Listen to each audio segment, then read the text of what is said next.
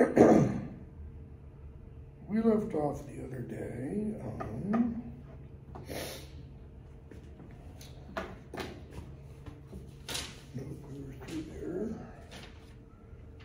on Act 4, Scene 3, page 1303.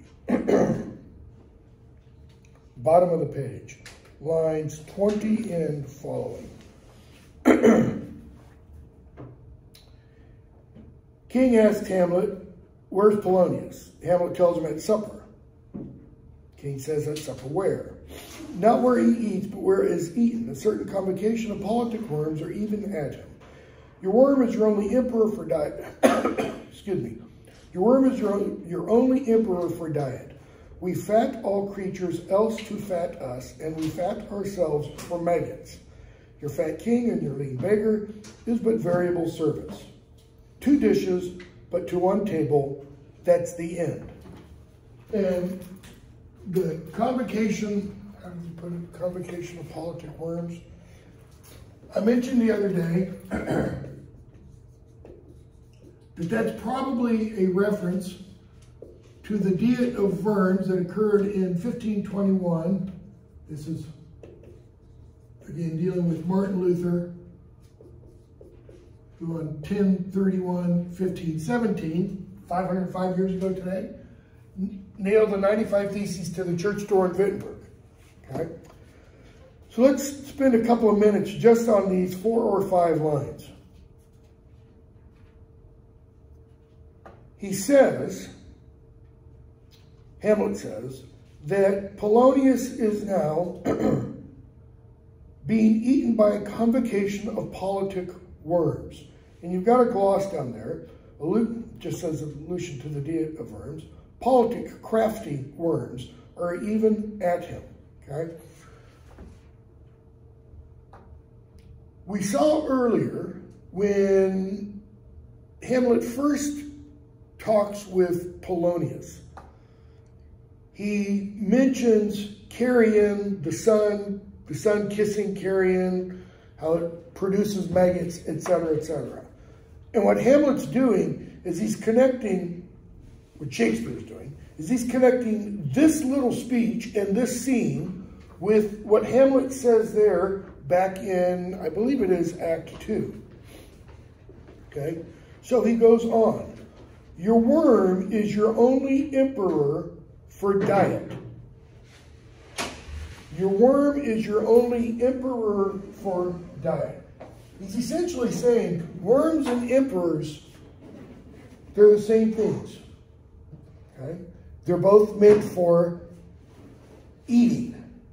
Okay? So how do we eat worms? I don't know about you, I don't eat worms. Okay? Well, what does eat worms? Birds. Birds. What else? If you put them on a hook, fish, you eat the fish, so you eat the worm. Okay? If a bird catches a worm, the bird eats the worm, you kill the bird and eat the bird, you eat the fish. We fat all creatures else to fat us, right? You don't eat a thin, starving cow. You fatten that cow or that steer up. You don't eat a thin, starving pig. You fatten the pig up. We fat all creatures for what? To fatten ourselves. And we fat ourselves for, what's Hamlet's point? For maggots. What does Hamlet say is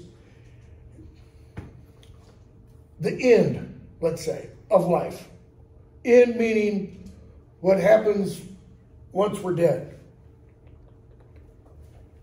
Not end meaning purpose.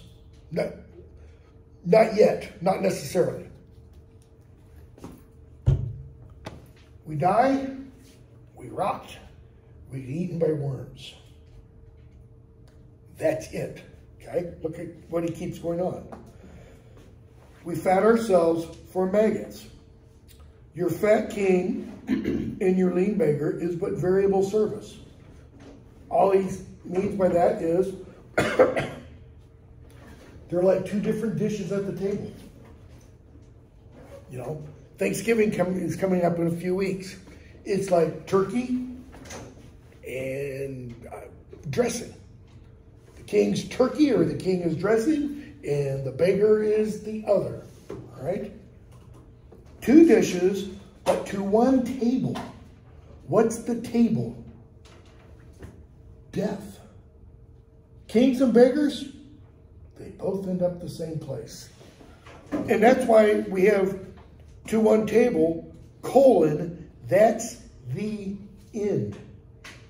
He's saying the end is the one table. Yes? What page are we on? 1303, sorry. Thank you. Okay. King, alas, alas. Why does Claudius say alas, alas? Because Hamlet's just equated him, the king, with a beggar.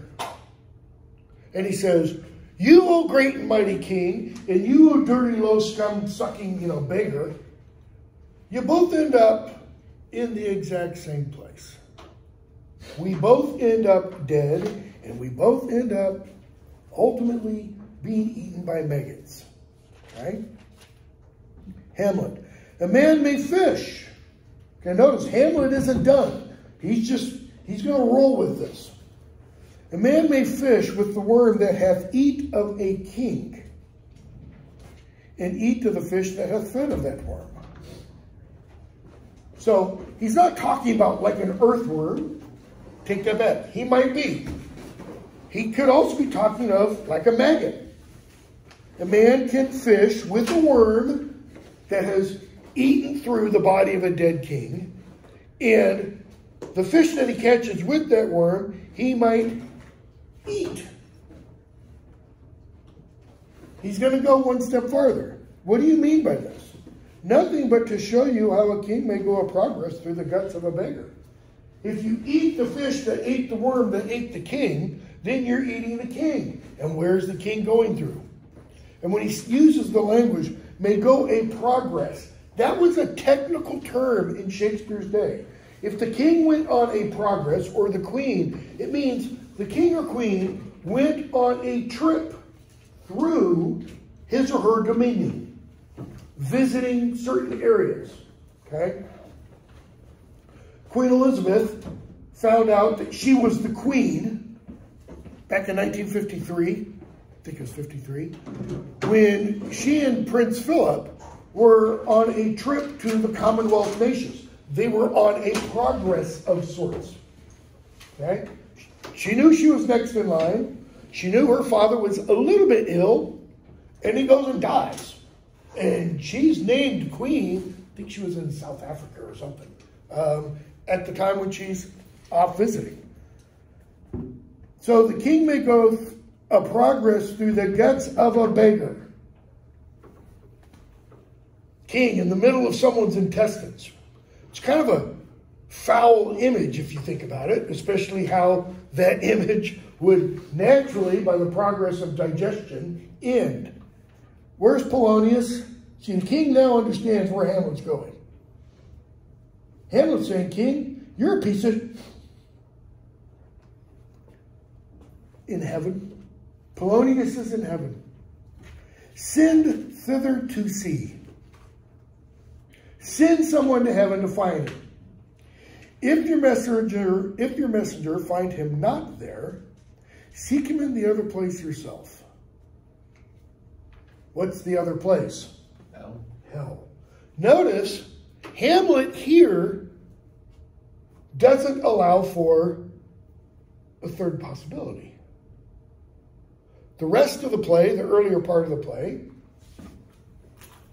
it was implied. There's heaven. There's purgatory, because the ghost implies that the ghost is in purgatory. And there's hell. Hamlet doesn't say, if he's not in heaven, look in purgatory. Maybe he's there. He's kind of saying, Polonius, he either made it or he didn't. No in-between state. But his real point is, go to hell. and look for him there. But if indeed you find him not within this month, you shall nose him up as you go up the stairs into the lobby. In other words, go to the lobby and notice, sorry, I woke up with a bad cold. Where was Hamlet walking when he gave his to be or not to be speech? In the lobby. So he's saying, go up the stairway to the lobby, and it's almost like, I'm not saying that Shakespeare is intending this at all. This is the way I kind of read it. It's almost like Hamlet is saying, and you will find him in the entrance to the place where you guys spied on me. Go. King orders some attendants. Hamlet, I'll wait till you come back. So the king tells Hamlet. He's sending him where and for what reason? Does he say, I'm sending you to England so that you can be killed? No. He says, it's for your own safety. There's a lot of hullabaloo going on around, your actions, etc., etc. Okay? Hamlet, for England, yay, Good. So is it, if thou knewest our purposes. Hamlet, I see a cherub that sees them. Line 46. Probably just going to say, cherubim, okay, cherubim are angels of knowledge. So Hamlet's kind of saying that I see one that tells me, a little bird has told me what your purposes are. See, I don't think the king means it's good, or you would say it's good if you knew our purposes, because his purposes are to kill Hamlet. I think what the king is implying by that is, your good is my only intention, Hamlet. Hamlet, I see a cherub that sees them. That is, I see your real purposes. But come, for England. Farewell, dear mother. Okay. Thy loving father, Hamlet. Is his mother there? Go back for a second.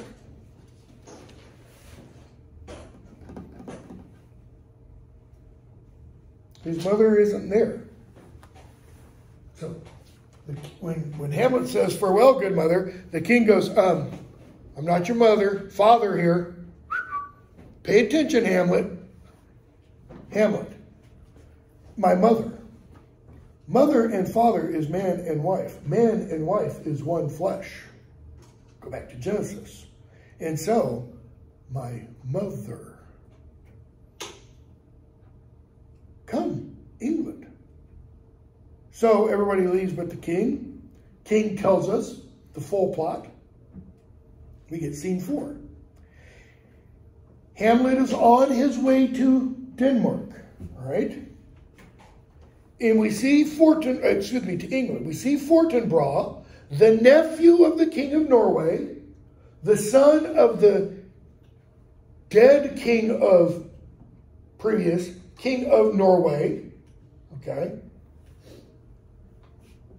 Killed by Hamlet Sr. The dead king of Norway was killed by Hamlet Sr. And Fortinbras says, go, captain, from me greet the Danish king. Tell him that by his license, Fortinbras craves the conveyance of a promised march over his kingdom.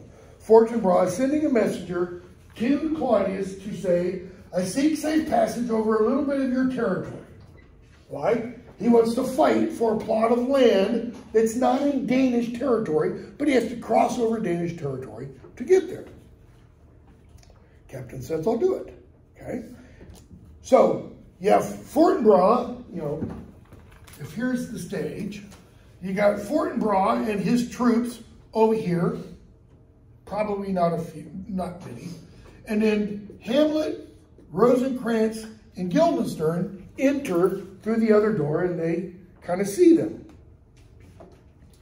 Fortinbras and the others go off, except for the captain. Hamlet comes in, he sees the captain, he says, who are you guys? What are you doing here? Okay.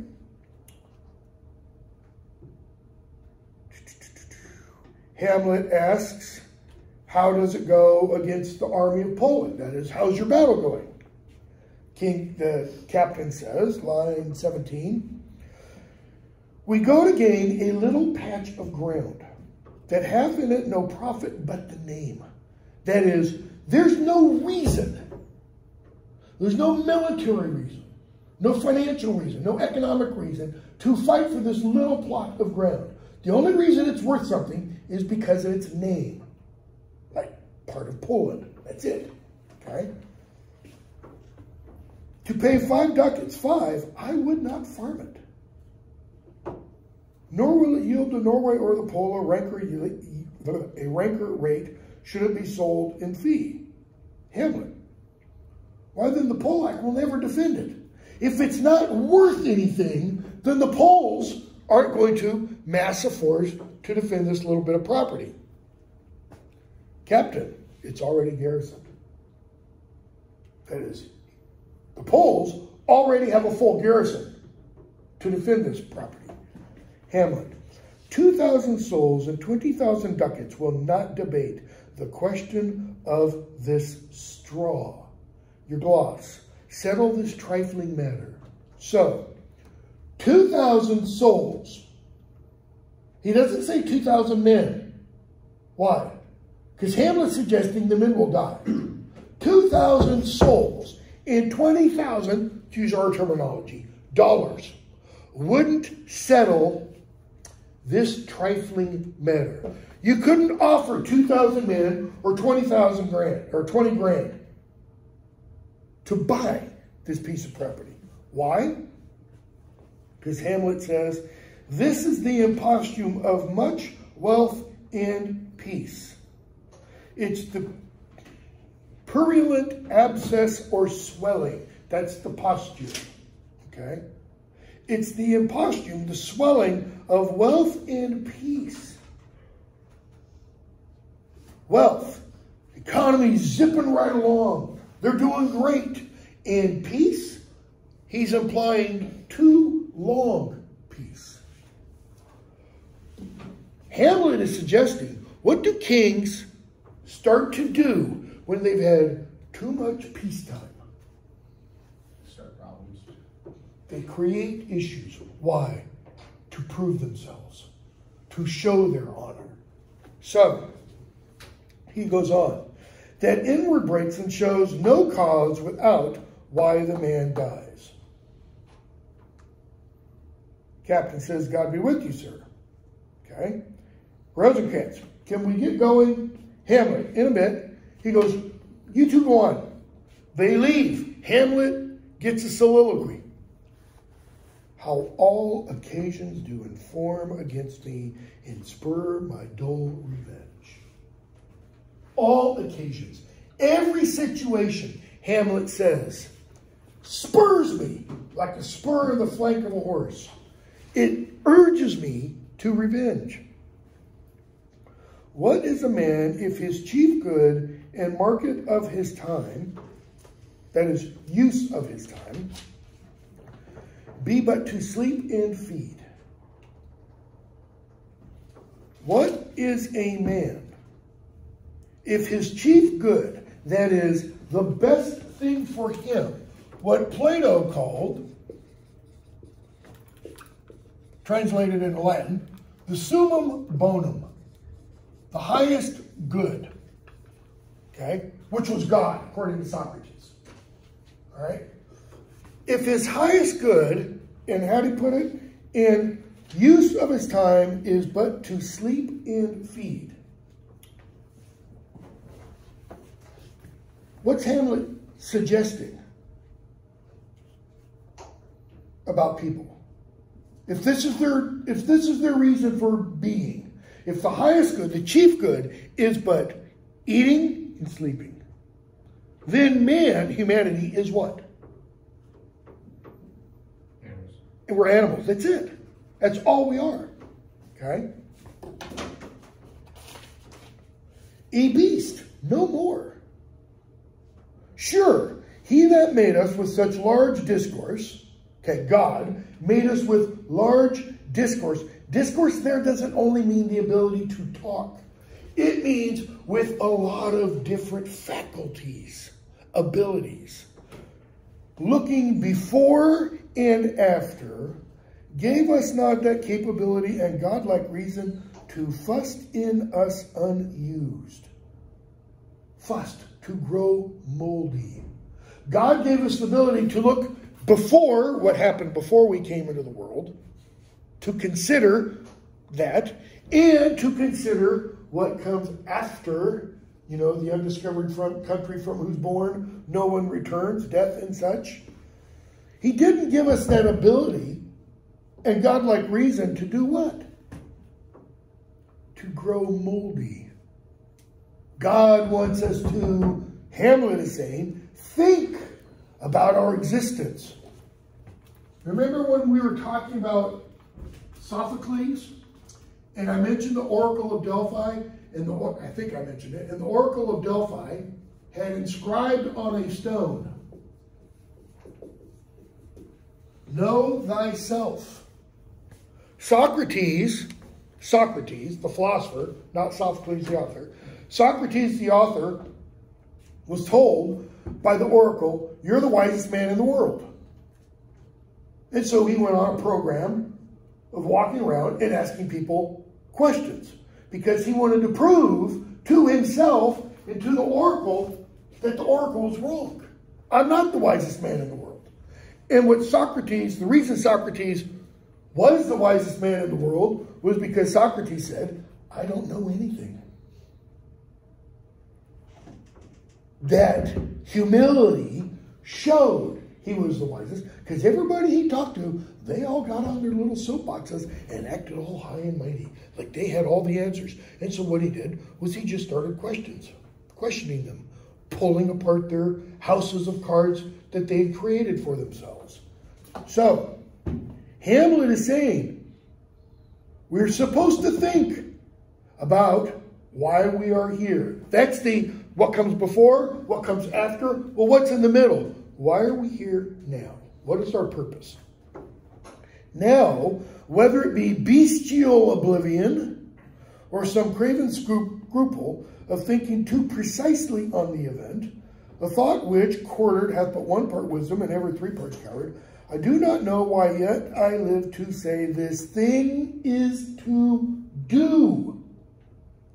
His point is, I don't know why I haven't done it yet.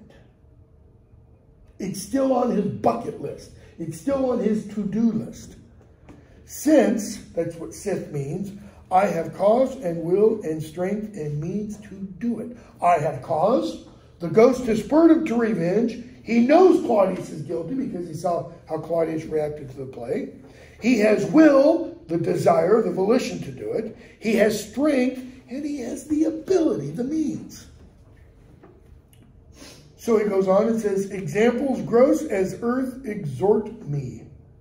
There's all kinds of examples that kind of spur him onwards.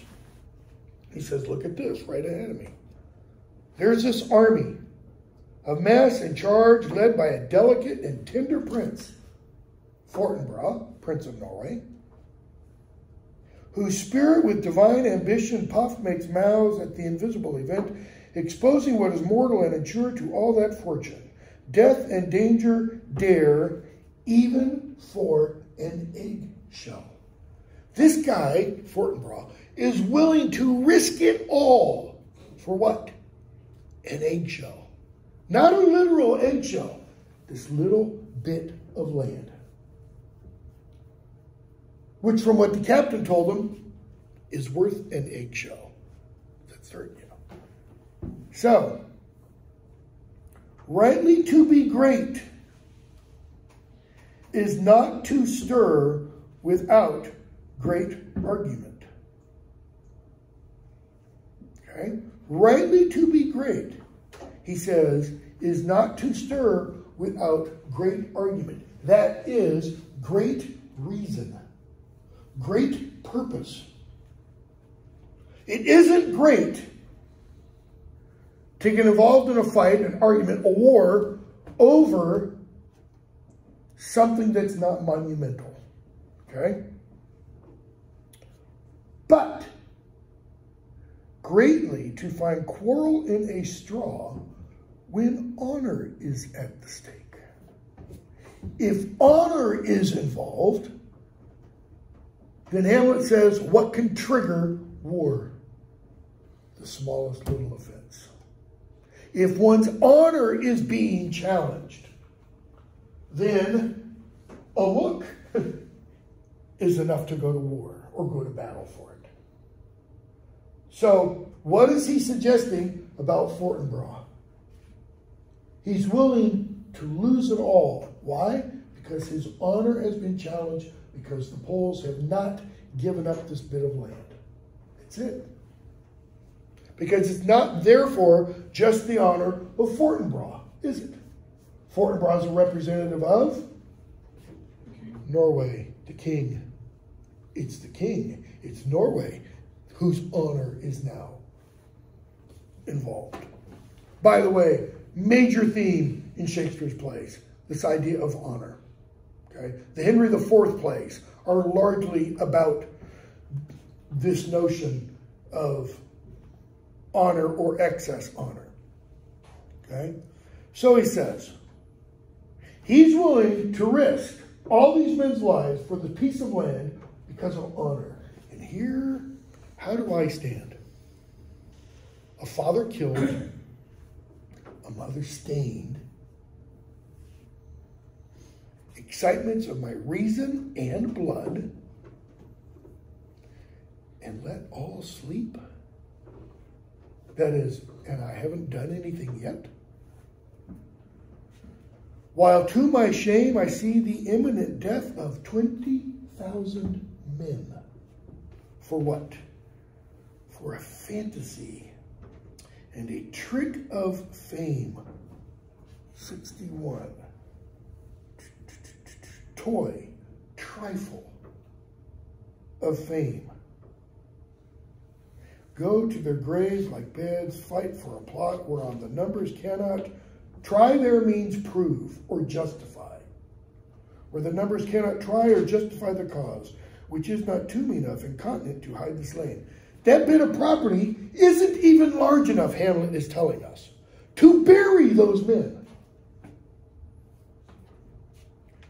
From this time forth be my thoughts, from this time forth, my thoughts be bloody or be nothing worth. That is, he's coming back to kill Claudius. That's all I'm going to think about, okay? Scene 5. Enter Horatio, the queen, a gentleman, okay? And they talk about Ophelia. Ophelia seems a little off. And then we see Ophelia come in.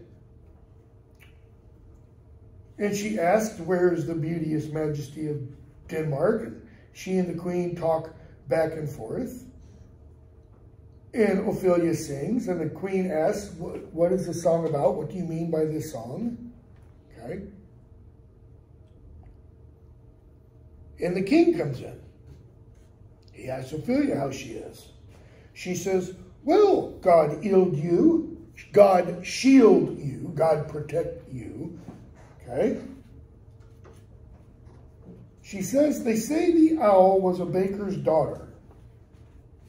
Reference to a monkish legend that a baker's daughter was turned into an owl for refusing bread to the Savior. They say the owl was a baker's daughter. Lord.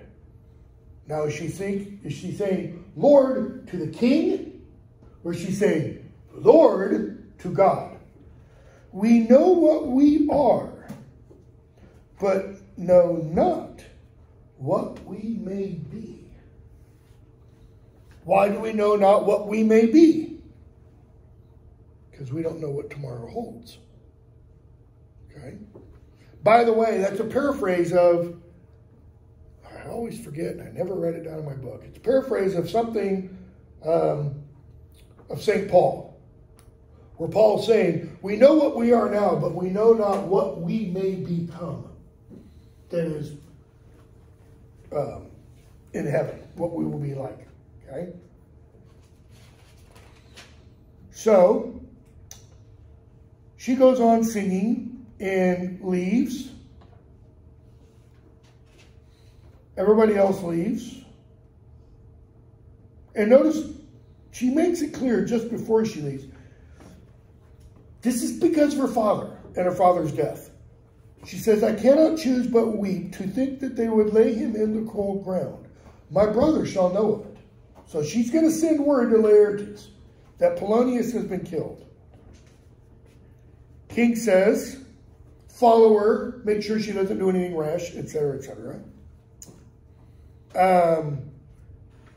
He talks to Gertrude. He says this is because of Polonius' death. Messengers come in.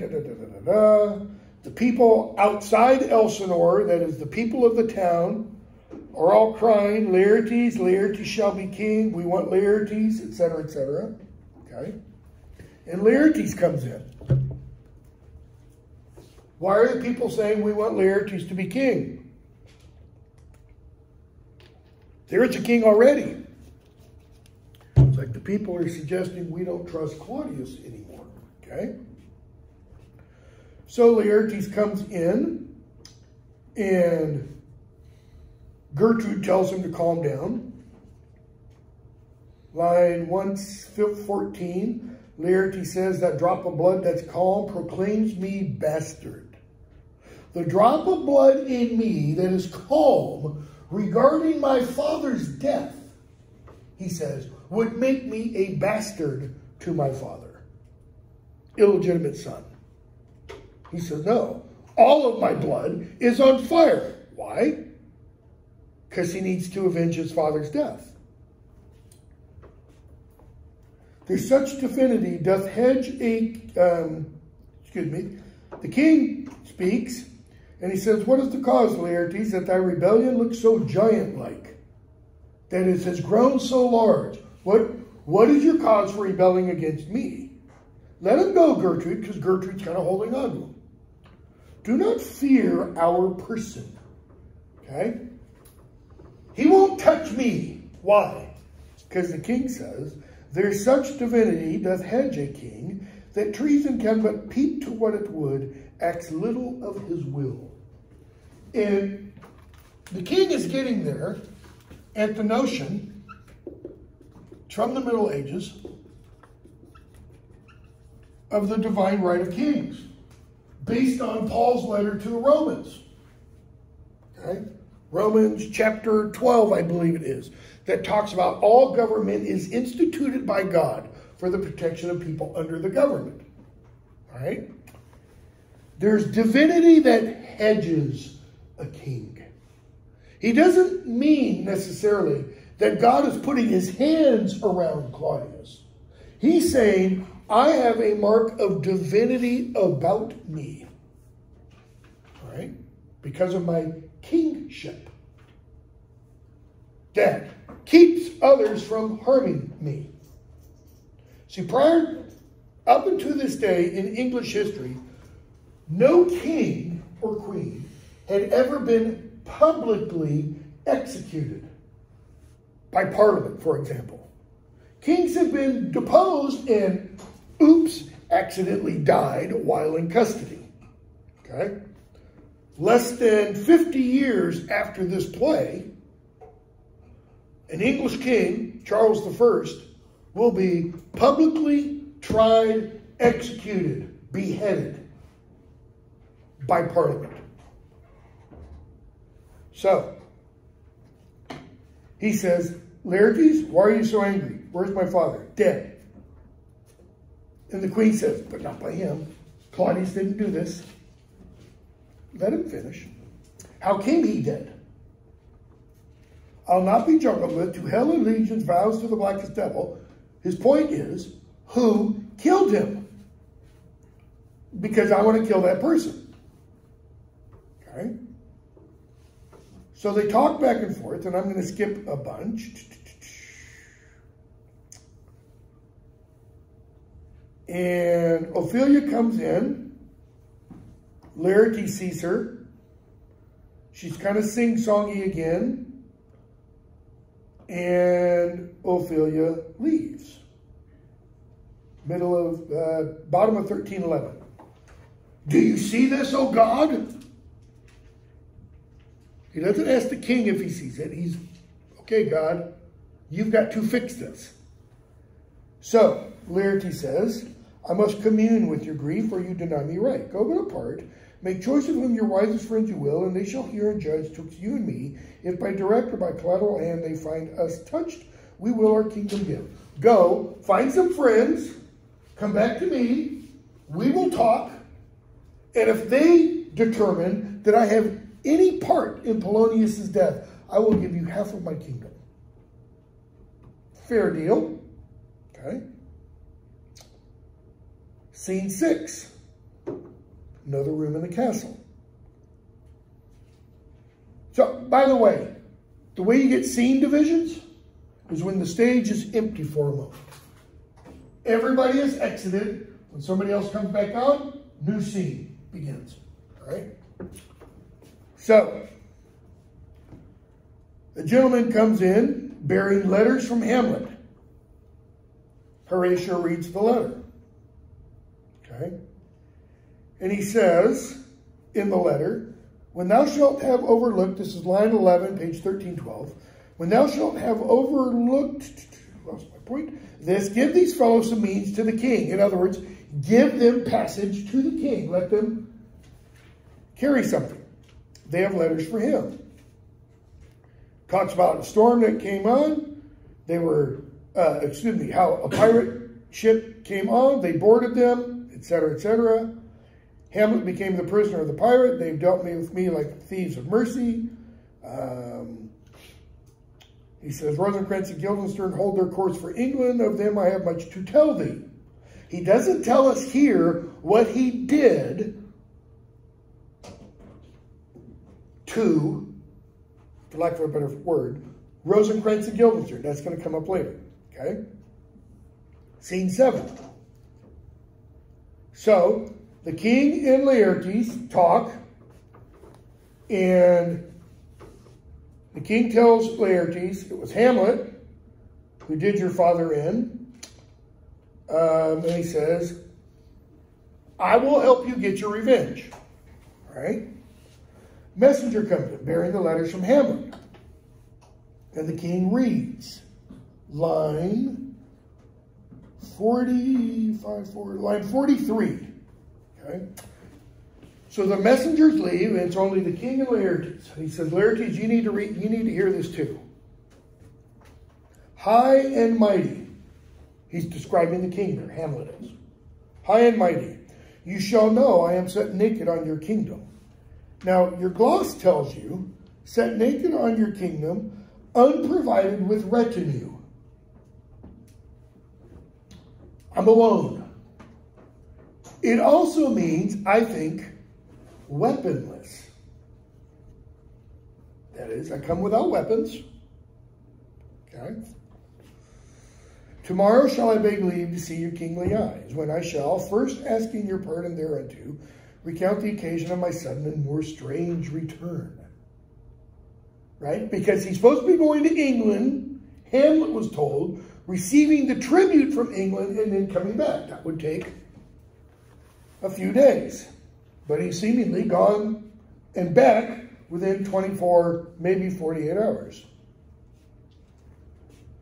Laertes, do you know the handwriting? Yeah, it's Hamlet's all right. Okay? So the king says, can you devise me? That is, what advice do you give to me? Laertes, I don't know. Let him come. It warms the very sickness in my heart that I shall live and tell him to his teeth, thus did thou. Because that's what he means. You killed my father. Thus, he's giving him recompense or revenge. Okay? So, the king says, will you be ruled by me? And what he means by that is, will you be overruled? Will you take my advice? Laertes, as long as you don't overrule me to a peace, as long as you don't advise me to make peace with Hamlet. He goes, no, don't worry about that. So he says, I will work him to an exploit, now ripe in my device, that is in my thinking. under the which he shall not choose but fall, and for his death no wind of blame shall breathe. So, I've got an idea, and there's no way Hamlet lives in this idea, but also, neither you nor I will receive any blame for his death. It will look entirely like an accident. Laertes, okay, I'll do that. Okay. So,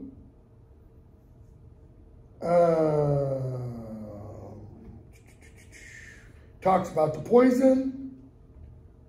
He talks about the king. Talks bottom of 13, 15, 92 and following. Talks about the word he has received about what a great fencer, okay, swordsman Laertes is, okay, and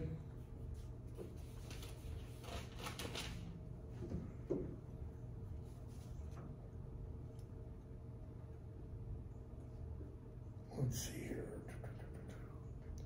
He asks Laertes, page 1316, 122 and following, what would you undertake to show yourself your father's son in deed more than in words? How would you prove you are your father's son? Laertes, to cut his throat in the church. I would even kill Hamlet in a church. Major, what's the word I want? Violation, starts with S. Can't think of the word. Cut his throat in the church. King, no place indeed should murder sanctuarize. Revenge should have no bounds.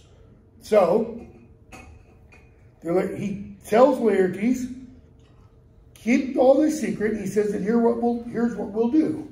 We'll arrange a fencing match. Okay? Your foil, that's what his sword is called, your foil will have poison on the tip. Okay? A sword unbaited.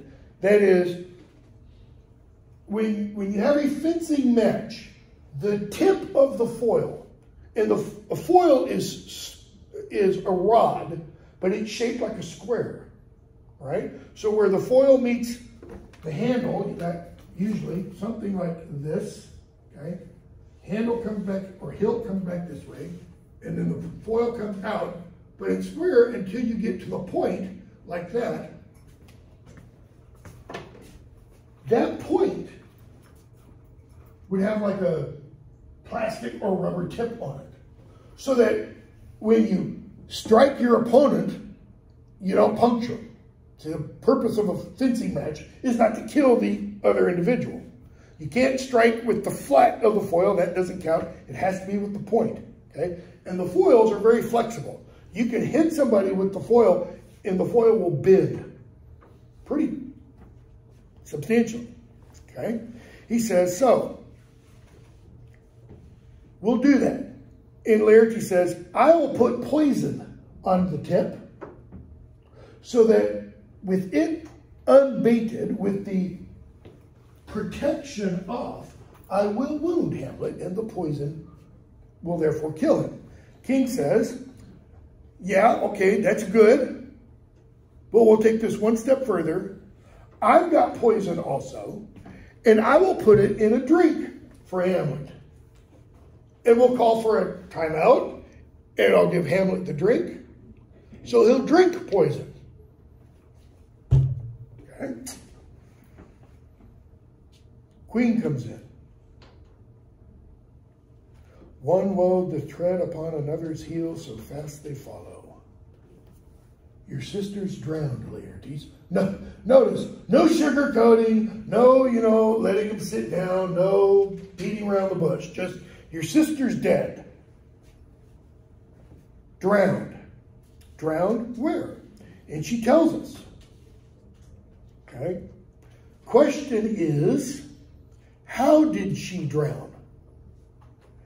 Accident or suicide? Okay? We're told, 170 and following, she, there on the pendant brows, boughs, her crownet weeds clambering to hang, an envious sliver broke, when down her weedy trophies and herself fell in the weeping brook. She climbed out, according to Gertrude, on a branch to reach for some flowers. The branch fell into the stream, and Ophelia drowned because she was entirely dressed and the clothing was heavy once it soaked with water. There's a famous painting by my daughter's favorite artist, can't remember his name, of Ophelia lying there. Her hair is all spread out behind her. Her gown is all spread out like flat, and she's just floating there as she slowly sinks.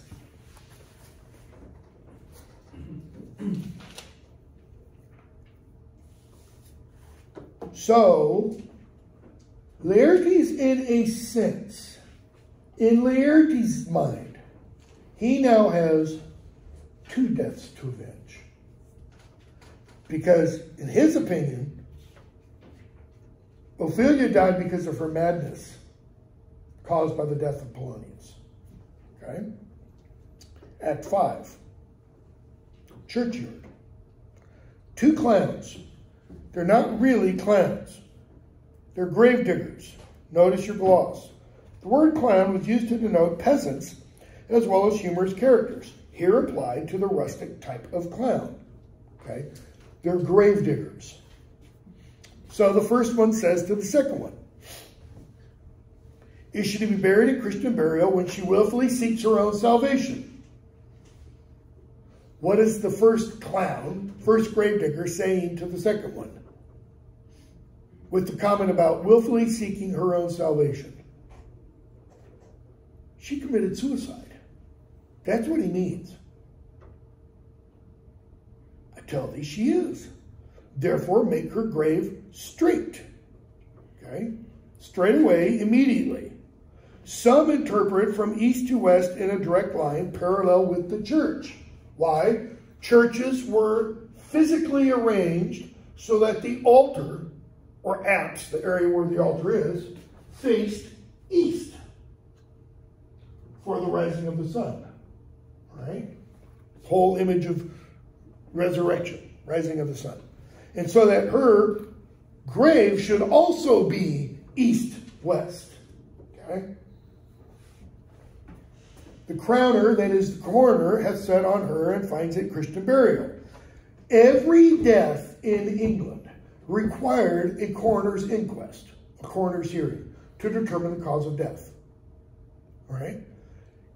In Christian tradition, up through at least this period, in both the Anglican, at this time, the Anglican Church, and in the Catholic Church, if someone committed suicide, they were not allowed Christian burial. Because suicide was essentially, it's kind of akin to what Christ calls the blasphemy against the Spirit, the one unforgivable sin. Why? How so? Every other sin you can repent. You can't repent for suicide. You can't say, God forgive me, I'm going to kill myself. Because you can't be repentant for something you haven't done. You can only be repentant for something you've already done. Okay? And the act of suicide is essentially telling God, my problem is too big for you to resolve. Okay? So, the coroner has said, this was an accidental death, therefore she gets Christian burial. First clown, how can that be? Unless she drowned herself in her own defense. He's introducing kind of the notion of madness as self-defense. How can she get Christian burial unless she drowned herself in her own defense? That is, unless she was defending herself against something. 'Tis found so. That is, I don't know. It's what the coroner said. Must be se offendendo. And what the clown means is se defendendo. Term used in verdicts of justifiable homicide. It was self-defense. Defendendo, not offended, because offendendo is self-offense. She offended herself. Okay? It cannot be else, for here lies the point. If I drown myself wittingly, that is knowingly, it argues an act. And an act has three branches. This is Aristotelian philosophy, Aristotelian and Platonic philosophy. Acts have certain portions that they can be broken up into. It is, that is, the three branches of an action are to act, to do, and to perform. Argal, she drowned herself wittingly. He says, no, stop. First clown goes on. Here lies the water. Okay, good. Here's the man. Okay, good. If the man go to the water and drown himself, that is willy-nilly. He goes, mark you that. That is, he does it himself. But if the water come to him and drown him, he doesn't drown himself. So if the guy walks into the ocean or into the stream and drowns, he's done that himself. Second clown. Yeah, but is this law? That is what you're saying, is that what the actual law says? He says it is. It's coroner's inquest law. Okay? He says, you want to know the truth of it? The second clown says, you want to know the real truth? If she hadn't been a gentlewoman, she should have been buried out of the Christian burial. What's he mean by gentlewoman? A woman of status. We don't use the word gentlewoman anymore. What do we use? If she hadn't been politically connected. If she hadn't been high status, high class. Not high class, lot of money. That's why I use the phrase politically connected. If she hadn't been among the rich and powerful, she'd have been buried where? Just in a ditch somewhere. But no, she's what? Daughter of the advisor to the king. Love interest of Hamlet. Okay? First clown. You're right. There thou say'st it. And the more pity that great folk should have countenance in this world to drown or hang themselves. That is, and it's the more pity, that is, it's more pitiful that great people should have the privilege to. Privilege by law, okay, kind of what that means, to drown or hang themselves more than their even ordinary everyday Christians. Okay? There is no ancient gentleman but gardeners, ditchers, and grave makers. Why? They hold up Adam's profession. What was Adam's profession? Tend the garden, till the garden, and keep it. He's saying gardeners, ditchers, and grave makers were all like Adam's. Okay? Was he a gentleman? First that ever bore arms. That is, these kinds of arms. To be a gentleman in Shakespeare's day meant you had to have a coat of arms.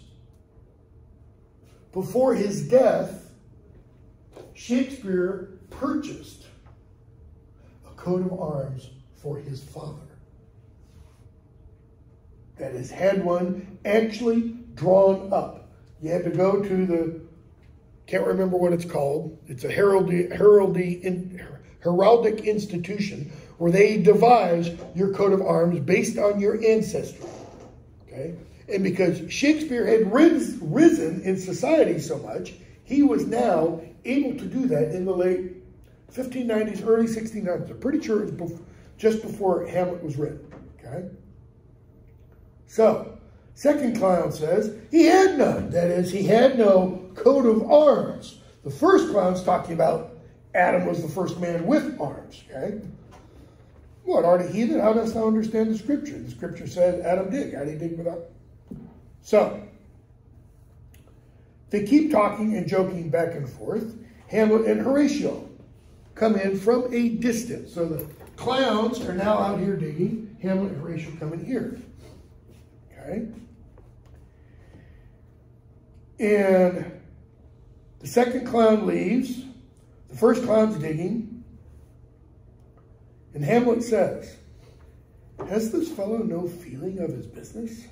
That is things at grave making? That is, how does he make light of the fact that someone has just died? Now, Hamlet doesn't know whose grave he is digging. Horatio, custom hath made it in him a property of easiness. That is, he's been doing this so long that he's no longer,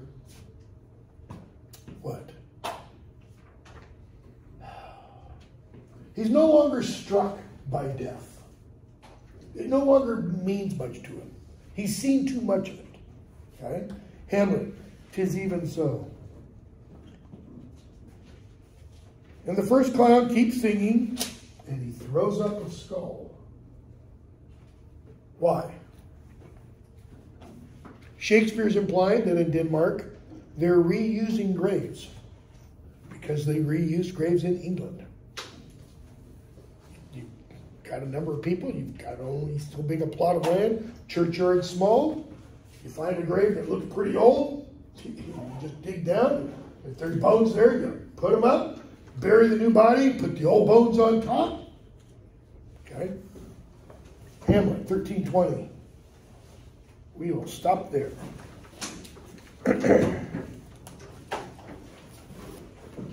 We'll definitely finish Hamlet this week. So don't forget the quiz due Wednesday night.